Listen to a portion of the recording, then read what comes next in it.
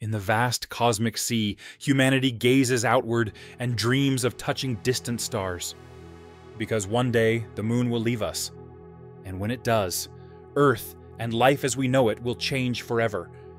This is the story of the day the moon will leave Earth, and what might happen next. To understand why the moon might one day leave Earth, we have to go back 4.5 billion years, to the violent birth of our cosmic neighbor.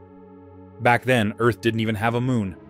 Instead, our planet was young, molten, and under constant bombardment by asteroids and space debris. Then came a cataclysm that changed everything. A Mars-sized body, often called Theia, slammed into Earth at an angle, ejecting molten rock and vapor into space. These debris eventually gathered into a swirling disk around Earth, coalescing into a single body, the Moon. It was born from chaos, forged by cosmic violence. But here's the twist. From the very beginning, the Moon has been moving away from Earth. And that slow dance apart continues today. It's a tiny distance, but over millions of years it adds up. In fact, scientists estimate that 1.5 billion years ago, the Moon was 22,500 kilometers closer to Earth than it is now.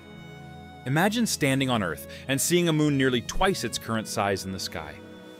Tides would have been far stronger, reshaping coastlines and driving powerful ocean currents.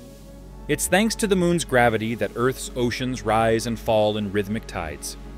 But the moon's gravity also does something else. It's subtly slowing down Earth's rotation. Long ago, a day on Earth lasted only 6 hours. Over time, tidal friction has dragged the planet's spin to our modern 24-hour days. But as Earth's rotation slows, it transfers some of its rotational energy to the moon. That's why the moon is slowly moving away from us. It's cosmic physics in action, and the ultimate reason the moon may someday leave Earth's side altogether. So how far will it go? Will the moon actually break free and vanish into space? Let's explore the science. Technically, the moon orbits Earth in what's known as a bound system. But here's the problem. As the moon recedes, its orbital period increases. Someday, the moon will reach a distance where its orbit matches Earth's rotation exactly.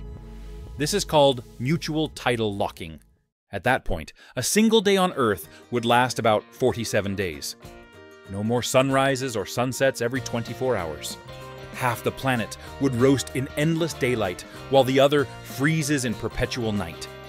Life would be forced to adapt, or die. Once mutual tidal locking happens, the moon's outward drift would theoretically stop. But there's a twist. Our sun is changing too. Over the next several billion years, the sun will gradually expand, become a red giant, and lose mass. As the sun loses mass, its gravitational grip on Earth and the moon will weaken. This might allow the moon to drift even farther away or break free completely. So how long do we have until the moon leaves us for good? Based on current drift rates, total separation would take roughly 50 billion years. But there's a problem with that math.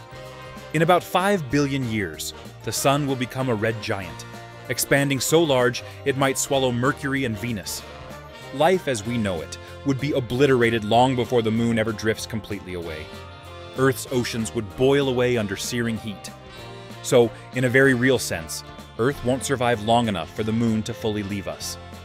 But imagine a hypothetical future, a far-flung epic where Earth somehow survives the sun's wrath. If the moon did drift away, what would happen to our planet? First, the tides would shrink dramatically. Without the moon's pull, high and low tides would be much weaker, just tiny ripples caused by the sun's gravity. Marine life that relies on tidal ecosystems could collapse. Animals like crabs, turtles, and certain fish might lose breeding grounds. Entire coastal ecosystems could vanish. Next, Earth's tilt would become dangerously unstable. Right now, the moon helps stabilize Earth's axial tilt at about 23.5 degrees. Without it, gravitational tugs from other planets, especially giant Jupiter, could send Earth's axis swinging wildly. Our seasons could become extreme, with ice ages and blistering heat swapping places unpredictably. Deserts could become rainforests, and rainforests could become frozen wastelands. There's also a cosmic silver lining. A moonless Earth would have perfectly dark nights. Astronomers would enjoy breathtaking views of galaxies and distant nebulae unobscured by moonlight glare. But for most life on Earth, the moon's departure would be catastrophic. And that raises a philosophical question. How much of who we are, as humans, as a civilization, depends on our cosmic companion? The moon has shaped our myths, our art, our poetry. It's guided sailors across oceans. It's driven our calendars and inspired scientists to explore the stars. Without the moon, would we even be the same species? So the next time you gaze up at that silver globe in the night sky, remember, it's not just a rock floating in space. It's a cosmic anchor that holds Earth's rhythm together. The moon's silent presence has shaped our planet, our climate, and even our destiny.